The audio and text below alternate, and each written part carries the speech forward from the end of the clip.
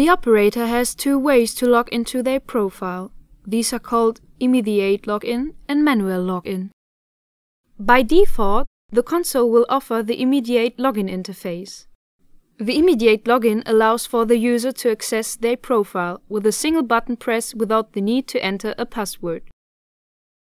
Up to 4 predefined immediate profiles can be displayed on the immediate login screen. To access your profile manually, press on the Manual Login button, then enter your profile name and password as provided by the administrator.